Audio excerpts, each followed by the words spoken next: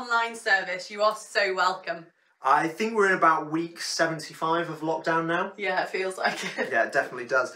But it's still such a privilege to be able to meet virtually as a community and glorify and praise God. So yeah, what a privilege to be here. It really is. Good, clean family fun on a Sunday morning. What could be better? And a special welcome to you as well if you are new, if you're trying out church for the first time. It is such a privilege to have you with us. I'm sorry that we can't be meeting in person to ply you with coffee and small talk, but hopefully one day soon this will all be over and we'll get to meet you in person. For those of you who don't know us, my name's Greg. My name's Anna. We've been going to Philly for about 5 or 6 years now, and we decided to stay in Sheffield after we studied here because we love it so much. We've been leading the students for the past 6 weeks or so now since Josh has been on furlough, and we've absolutely loved it, haven't we? Yeah, it has been such a privilege to be able to see the way that God is moving in the lives of the students, but also their friends, and non-Christian friends and family members and stuff. It's been really cool, hasn't it? Yeah, it's really cool. Yeah, and we're going to tell you a little bit more about that later on as well. So, it wouldn't be church without notices, and my prompt screen has just gone off. It's just come back on now. And first notice, so for those of you who would usually give through the donation baskets at church, and obviously can't do that at the moment, if you would still like to give, there is a link on the front page of the website which will help you to do so. Also, we've loved hearing all of your stories about the way that God is moving in your lives and the lives of those around you. If you have a story which you would like to share about what God is doing in your life or someone's life that you know, no matter how big or small, we would love to hear it. Yeah. So if you have a story to share, please email mikerutter@ncsheffield.org. Hopefully it'll come up on the screen here for you. Yeah. I did it. I got the notices done. You got the notices done. Speaking of testimonies, one of our students recently organised a 24-hour prayer session over a weekend, and it was amazing. We had loads of our students sign up. We did an hour's slot each. Some of our student families that help and serve the students joined in too, and it was just amazing to see how God moved in that time, and we had many people sending in prayer requests, and it was just really cool. Yeah, it's amazing. We've noticed a real openness to the gospel in this time, and there's so many amazing stories from this 24-hour prayer session, but we've just picked a couple of guys to share some stories about how God moved through this 24-hour prayer session. So, over to you guys. Hi church family, I'm Hannah. I'm one of the students at St Thomas Philadelphia, and a couple of weeks ago as a student family we decided to do a 24-hour prayer session where each of us or a couple of us took an hour of those 24 hours and prayed for either prayer requests that we had come through from friends and family or just for the situation that we're in at the moment as a country and as the world. And it was amazing. I got 12 prayer requests back from social media, and half of those were from people who I know aren't Christians, and it was amazing to be able to intercede for these people and pray for them and let them know that God loves them. And one of my favourite prayer requests was from one of my friends who is a graduate of a theatre company, and he asked for prayer for the theatre and arts communities in the world so that when people go back to living normal life, they're not scared to go to see shows or go to see exhibitions. And I just thought it was an amazing thing that I hadn't even thought about to pray for. Yeah, God was so great, and it was just amazing to pray together as a family in that time. Hey everyone, so my encouraging story from the 24/7 prayer was a friend of mine who reached out to me on my prayer request post that I put on Facebook, asking for a prayer for him and his family. And that basically turned into a spontaneous catch-up on FaceTime, having not spoken in longer than a year. And yeah, amongst other things, and chatting about what we've been up to since we've seen each other, one of the things was my new coming of faith and my baptism. And he was listening to my story and what I had to say about it, and how it's changed me as a person since. and he was very interested, very just listening attentively, asking questions, and to the point where he felt like his perspective on faith changed just from that conversation. And yeah, he was so encouraged that he thought, he was encouraged to taking his first steps into trying faith, and I pointed him in the right direction and starting with the gospel, downloading the Bible app and taking it from there. So yeah, an amazing story of how God responded from what was a simple Facebook post. So yeah, incredible, really. Thanks, guys. It is great to hear your stories of all the amazing things that God is still doing in this time. Now, Anna, I believe that you have a few friends who are watching, don't you? That I do. Yeah. So, who do you know who's watching today? I know that Caleb and Tabitha are watching this morning, also Micah, and Isabel and her baby sister Clara, Nathan and Lily as well. Everybody, hi. Hi, guys. Now, we're really missing our friends, aren't we, at the moment? Yeah, we are. We're really missing playing with them, missing being able to give them a big hug. We know why we can't see our friends at the moment, but it's still sometimes a little bit upsetting, isn't it? It is, yeah. And maybe even a little bit scary sometimes. Yeah, I get scared sometimes. Yeah, but we don't need to worry because we have a huge, ginormous God who is so much bigger than everything that is going on at the moment. It sure is. Now, Anna, do you know maybe a song that we could sing that just explains how big and how amazing our God is? I think I do. Perfect. Well, I tell you what, why don't you read us a psalm and then we can sing this incredible song about how wonderful and how big our God is. Yes, I will. I'll do that. So, Psalm 145 says, I will exalt you, my God and King, and praise your name forever and ever. I will praise you every day. Yes, I will praise you forever. Great is the Lord. He is most worthy of praise. No one can measure his greatness. Yeah, thank you, God, that you are so big and so worthy of our praise, and you are our King. We long to worship you this morning. Let's do it. Kids, everyone from 0 to 90. If you're 91, fair enough, stay seated. But everyone on your feet, we know you know the song, and join in. Our God is a great big God. Andy Holder's in his end. Our God is a great big God. Our God is a great big God. Our God is a great big God, and He holds us in His hands. Our God is a great big God. Our God is a great big God. Our God is a great big God, and He holds us in His hands. He's higher than a skyscraper.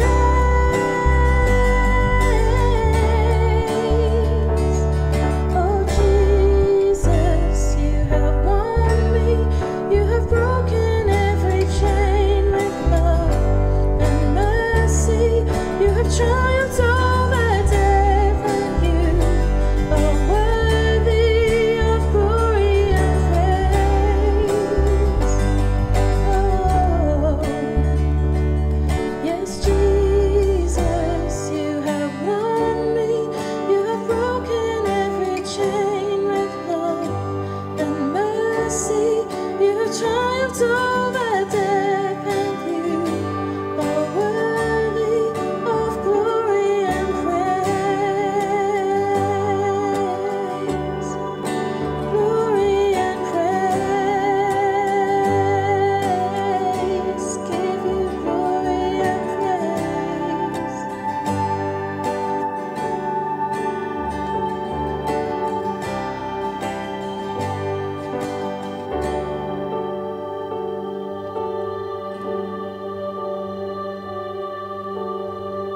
There was a moment when the lights went out. Death acclaimed its victory.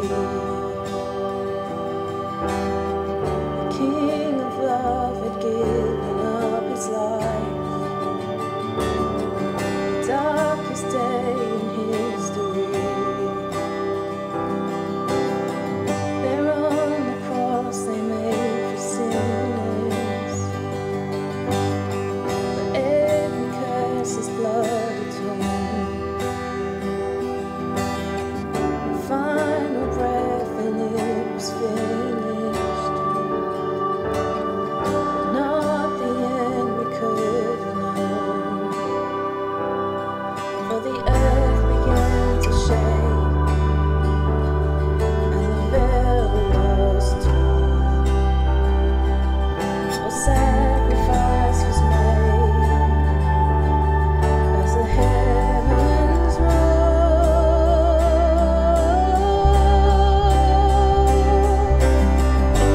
Oh, hail King Jesus!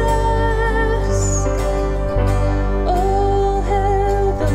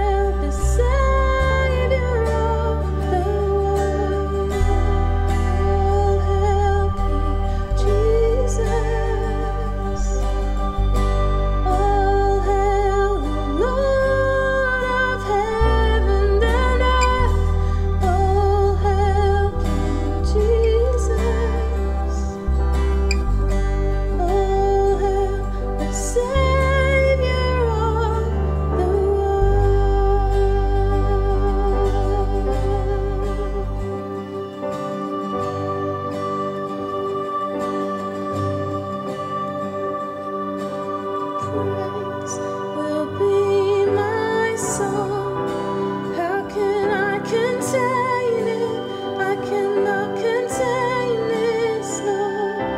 Praise will be my song. How can I contain it? I cannot contain this love. Praise will be my song. How can I contain it? I cannot contain this love. Praise will be my song. How can I contain it? I cannot contain this love.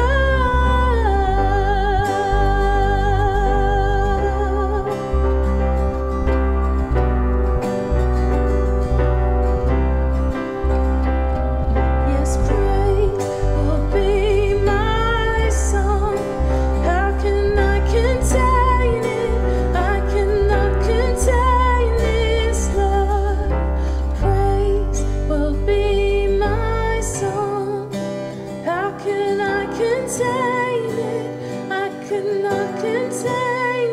this love. Praise will be my song. How can I contain it? I cannot contain this love. Praise will be my song. How can I contain it? I cannot contain this love.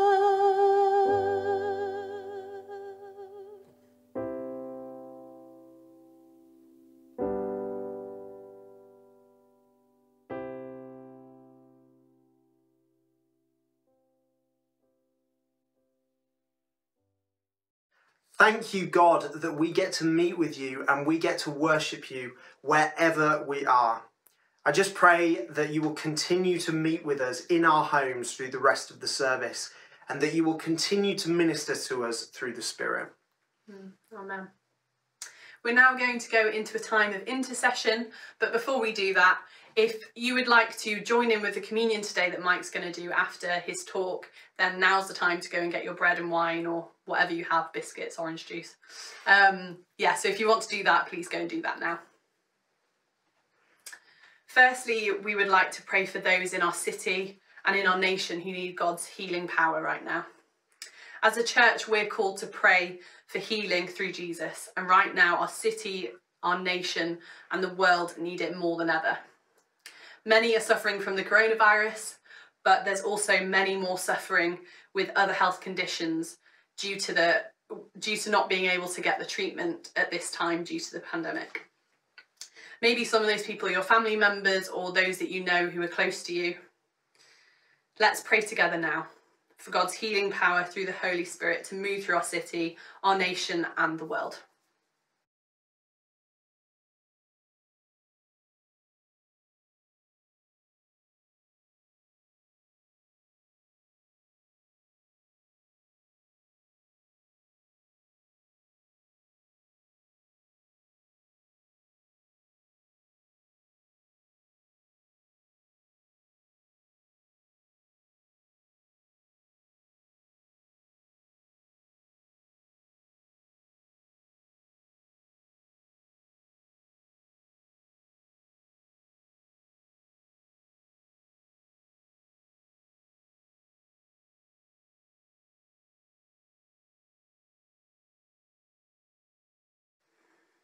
God, thank you for your Spirit that heals and gives us life. We lift up each of our prayers to you now and ask that you would move in your mighty power. Amen. Amen. Now we would like to pray for our leaders at this incredibly challenging time. We pray for wisdom in their decision making. We pray for energy, strength and supernatural peace over their minds at this stressful time. We pray that God's will be done through them and in our country.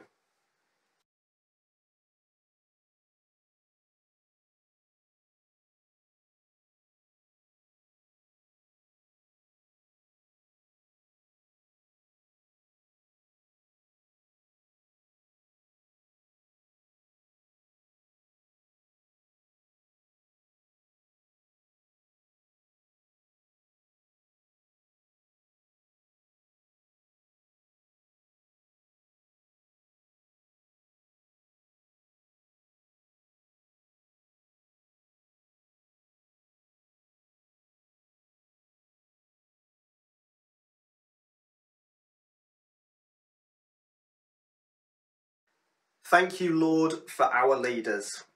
We pray for your wisdom to flow through them, strength and endurance for these times ahead, and peace over their bodies and mind. In your name we pray. Amen. Finally, let's pray for our neighbours and our communities, that we would continue to look out for one another, that the foundations that many of us are building at this time with those who live on our streets and in our communities will strengthen, and that we will be able to share Jesus' hope and peace in what is a stressful time with a lot of unknowns. Let's pray.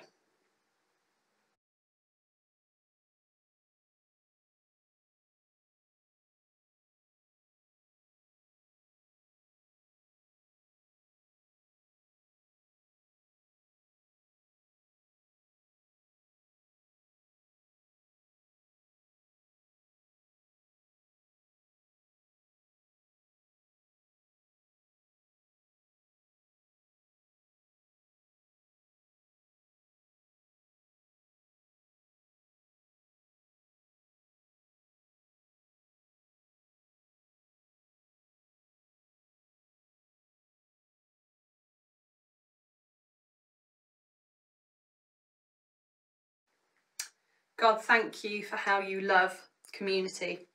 And when we come together in your name, you are there. We pray that we will continue to connect with our neighbours and our community at this time, that we will be able to share your hope and peace to all who we are in contact with, both at a distance and through technology. Amen. Amen. So Mike is going to be speaking to us now as we continue our series through Ephesians. So let's pray for Mike before he speaks to us. Father God, we thank you for Mike and the preparation he's put into this talk for today. We ask now that you would fill him anew with your Spirit, that as he speaks to us, his words will be your words. We pray your peace and affirmation over him now. Amen. Amen. Well, good morning to you. We're going to get straight on with our series on Ephesians. Morning, guys.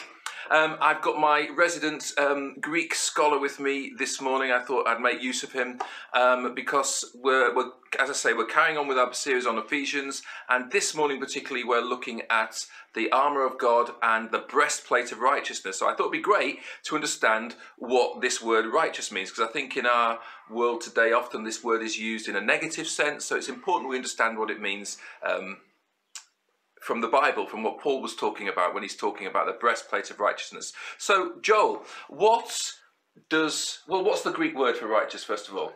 Well, in the New Testament, the word used most commonly, the adjective would be dikaios, or the noun from that would be dikaiosune.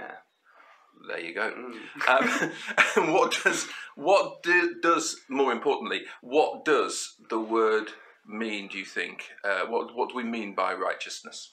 Yeah, well, the word dikaios carries a lot of ideas of being right with God, and it's used a lot in the New Testament as kind of a gift from God, those who God have made right. And it connotes a lot of ideas with justice, those who God has justified as a free gift given by him. Great. Wow, thank you. That's really interesting. Right, you can go now. Thank you. So I'm going to start by reading from Ephesians chapter 6 from verse 10, which just provides us the context within which to understand what we're going to be talking about this morning. So from verse 10 it says, "Finally, be strong in the Lord and in his mighty power. Put on the full armour of God, so that you can take your stand against the devil's schemes.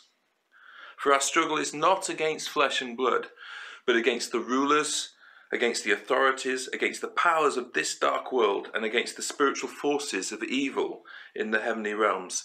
So we're reminded that our situation as followers of Jesus, ultimately our battle is not against flesh and blood, but it's against spiritual powers that are seeking to stop us from being able to step into all that we have as followers of Jesus, the inheritance we have as followers of Jesus, the authority that we have as followers of Jesus, and the identity that we have as his followers.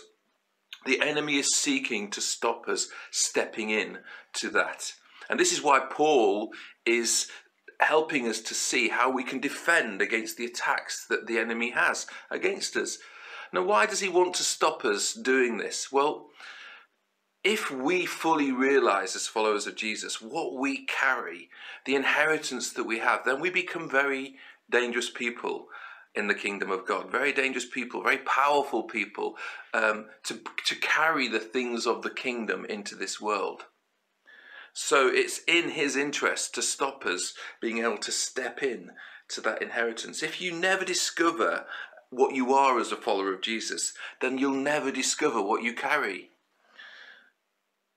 And you'll never be able to release this authentic hope into the lives of others, or you'll be limited in your ability to do that. So learning to stand firm in who we are in Jesus is really, really important, which is why this series and what we're looking at is key for us in our discipleship.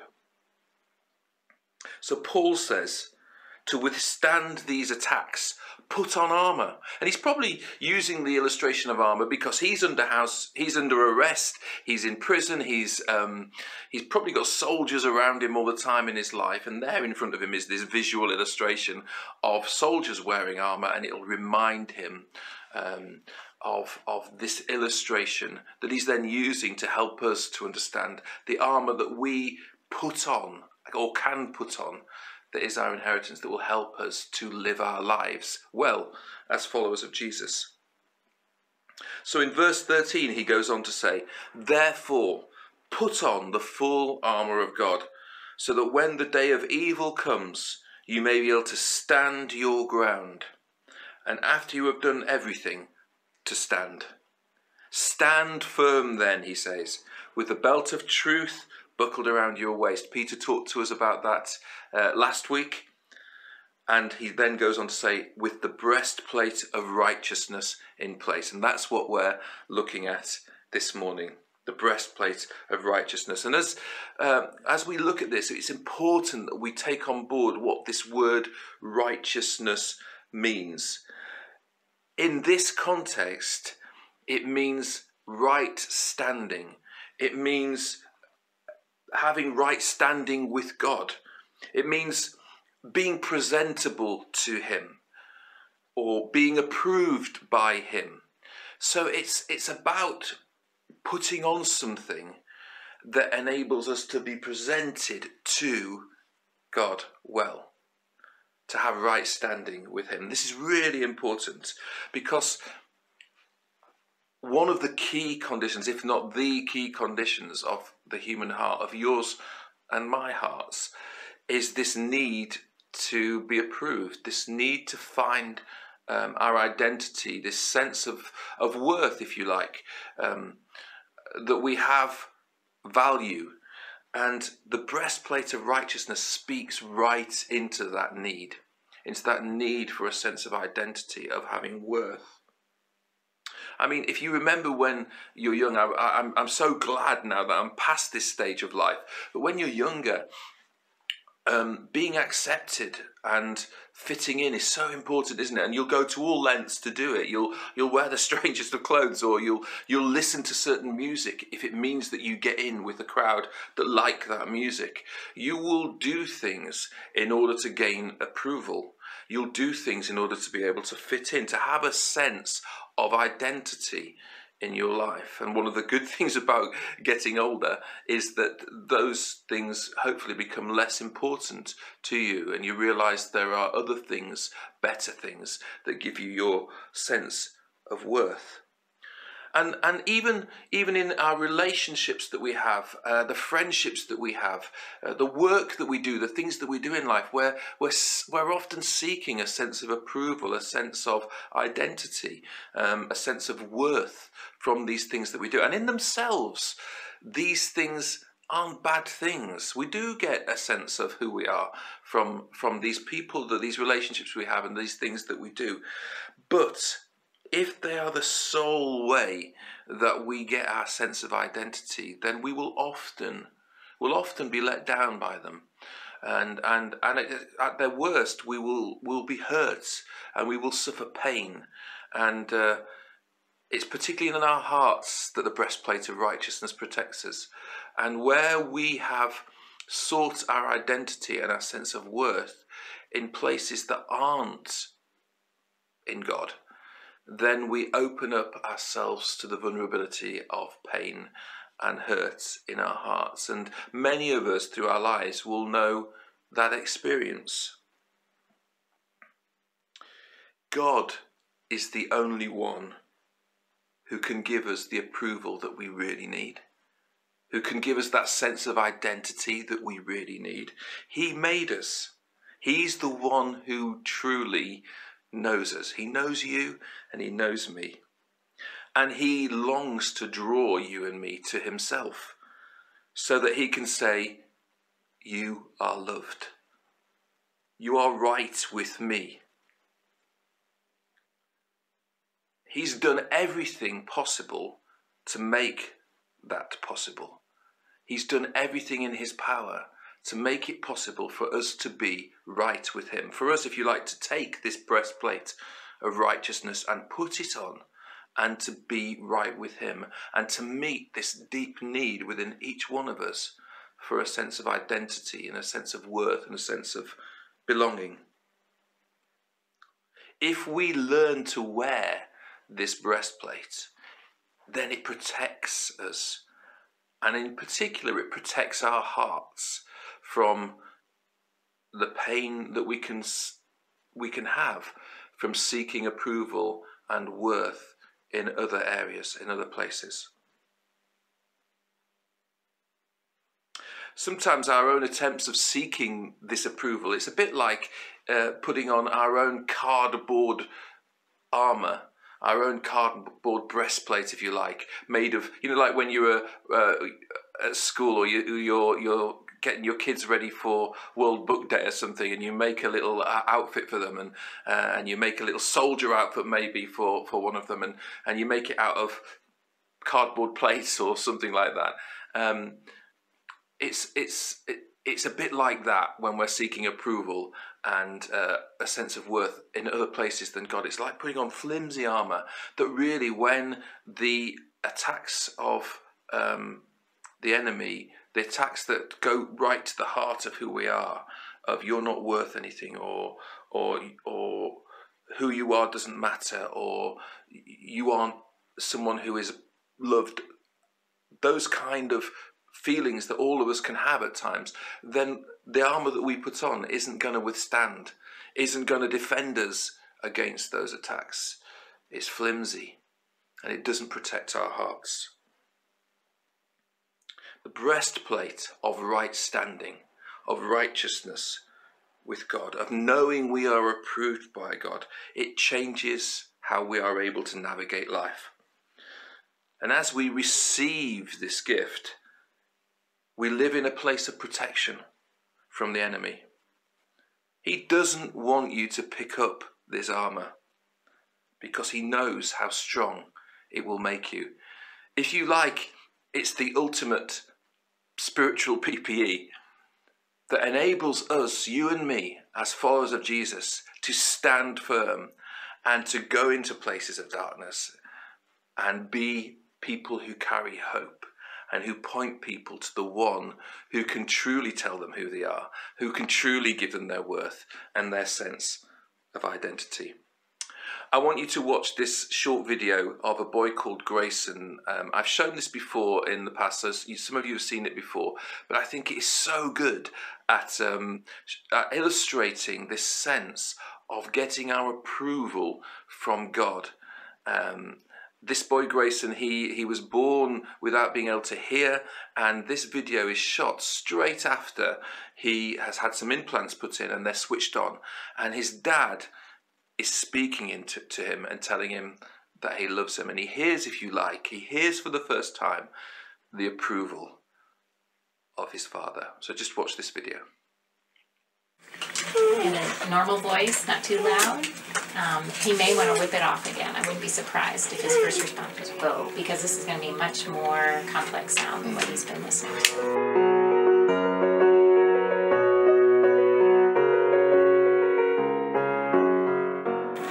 It's on now. Hi, Grayson. Daddy. Daddy loves you.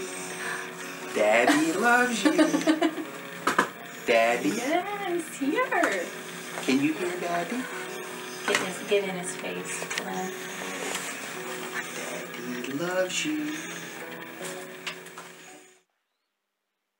When we start to get our approval from our Heavenly Father, we get a breastplate that is strong, that protects our hearts, and we don't need to look anywhere else for our right standing, for our sense of worth. What He says about you is what you hear, and that's what really matters. And this approval, this right standing with Him, this breastplate, it's nothing that we deserve. It's a gift to you and me. All we choose to do is to receive it, to pick it up if you like, and to put it on. It's not our job to be righteous, as if we could. That's what religion tries to do. As the hymn goes, "Amazing grace, how sweet the sound that saved a wretch like me. I once was lost, but now I'm found. Was blind, but now I see." As a family, we have recently watched the film Les Mis.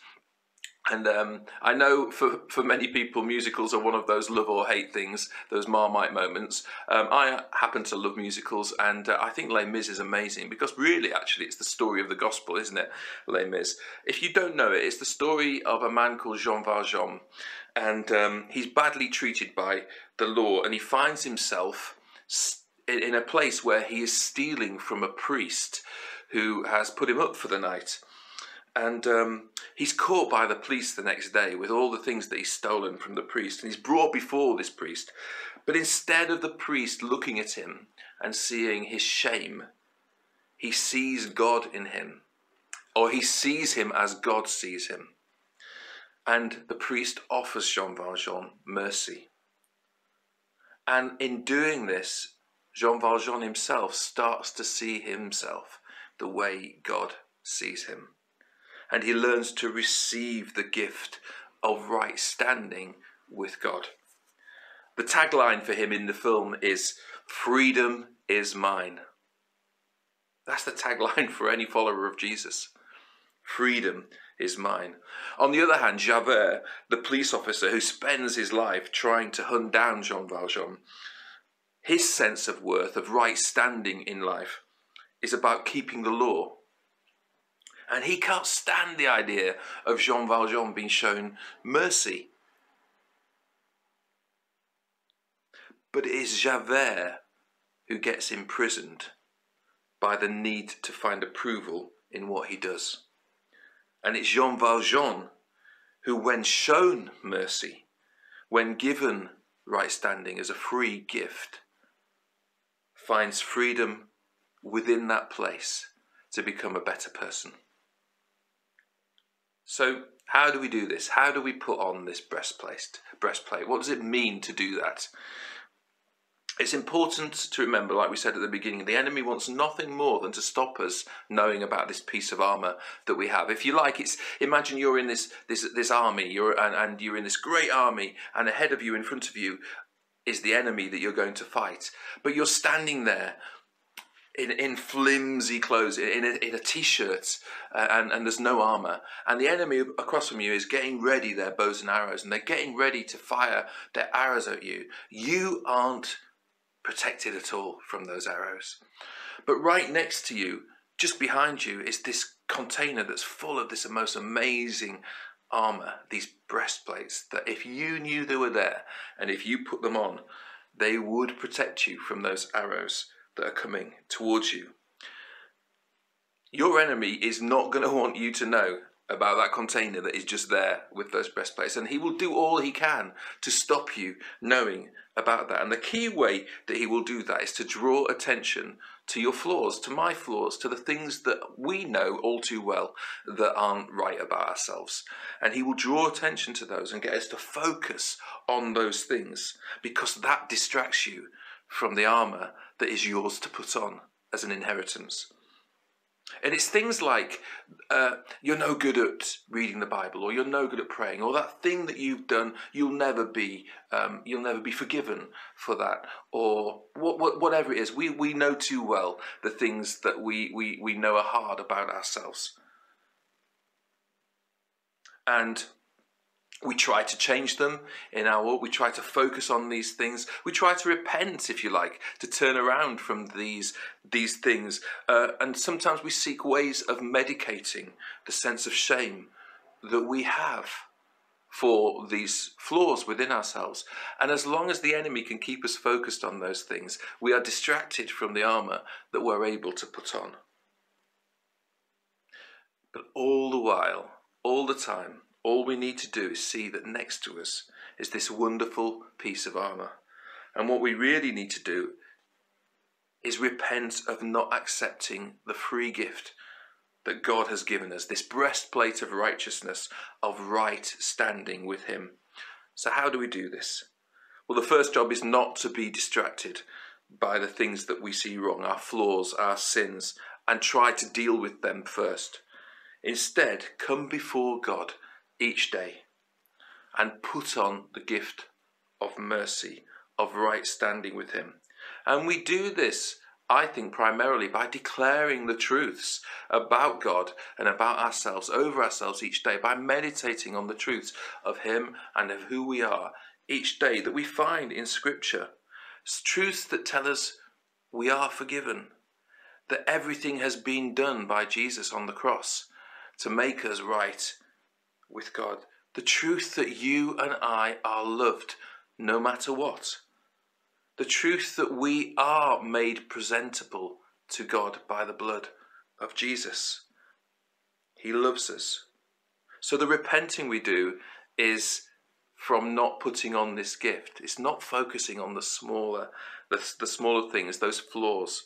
Because as we do that, as we repent of not receiving this gift, and repent just means changing our mind, changing our way of thinking, we find that place of acceptance with God. We find that place of being right with him, of right standing, of approval with him. And in that place we have the freedom to invite the Holy Spirit to bring transformation to our lives and to deal with those other things that the Holy Spirit will do in his own time. We learn to submit to this because we know that it has nothing to do with being accepted by God and everything to do with being loved by him. And that renders the attack of the enemy ineffective. As the worship song says, my hope is built on nothing less than Jesus' blood and righteousness. I dare not trust the sweetest frame, but wholly trust in Jesus' name. The devil tries to make us focus on our flaws and says, you have no right to come into the presence of God. The Holy Spirit says to us, yes, there are flaws. Yes, there is sin. So draw close to him. Put on his righteousness. And in that place of approval, let him bring transformation. You see, it's not an ignoring of our need to have transformation in our lives. It's not this half gospel that seems so prevalent in many places these days. This gospel that says you are loved, you are accepted, God loves you as you are, which is absolutely true.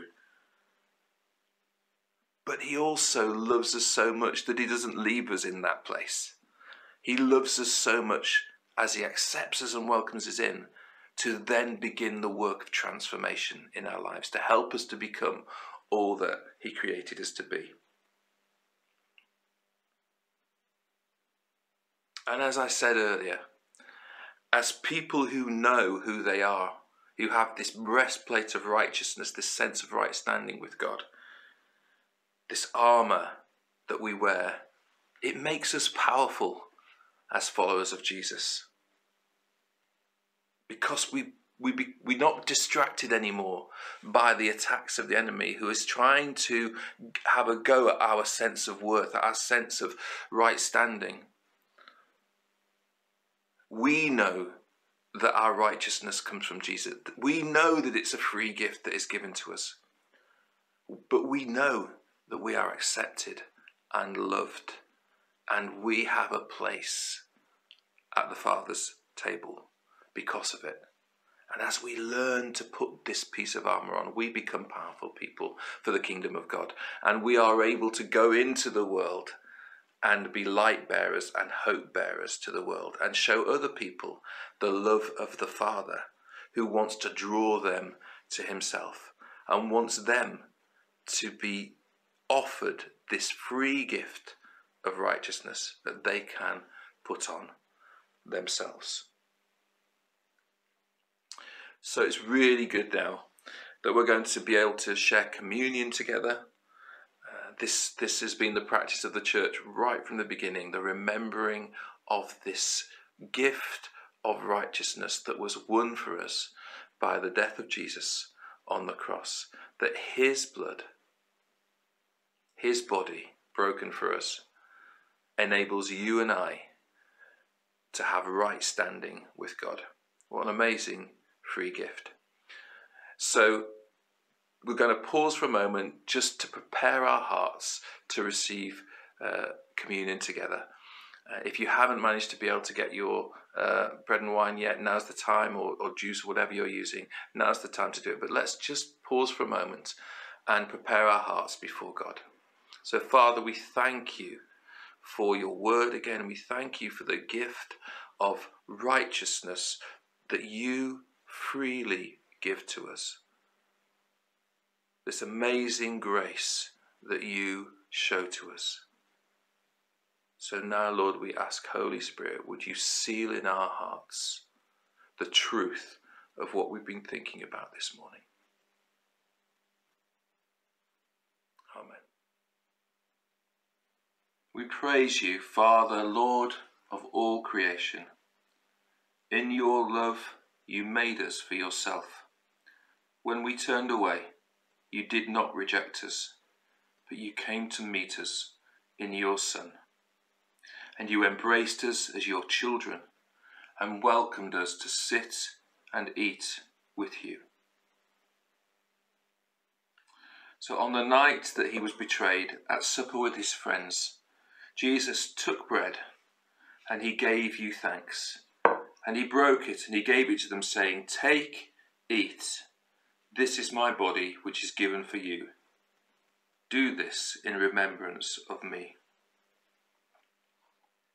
And then at the end of supper, taking the cup of wine, he gave you thanks, and he said, "Drink this, all of you. This is my blood of the new covenant, which is shed for you, for the forgiveness of sins. Do this in remembrance of me." So, Lord, as we proclaim his death and celebrate his rising in glory, would you send your Holy Spirit, Lord, upon this bread, this wine, this juice, and may it be to us the body and blood of your dear Son. As we eat and drink these holy gifts, would you make us one in Christ, our risen Lord.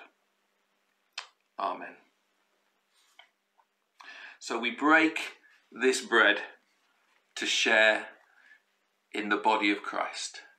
And though we are many, we are one body because we share in the one bread.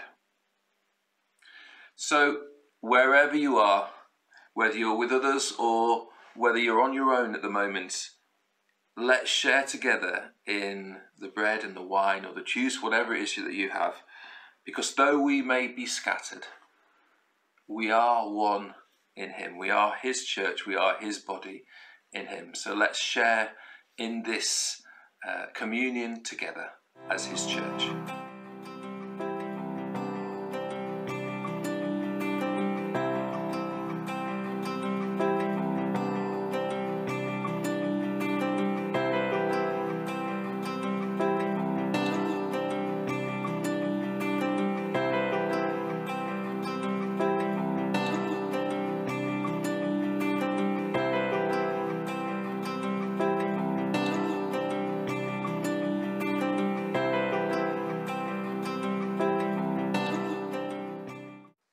Thank you so much, Mike. Hasn't this morning been amazing? It has, I've loved it. We love that we can meet together as family virtually in our homes. We're so grateful to God that we can do this.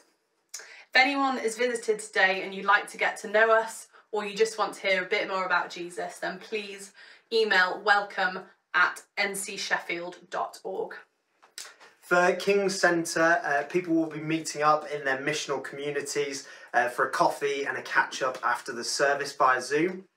And anyone else, there is an opportunity for you to join a Zoom chat and have a catch-up over coffee as well after the service. The link will appear on the chat feed on YouTube, or if you want to access it on the website, you can click the link on the online services page.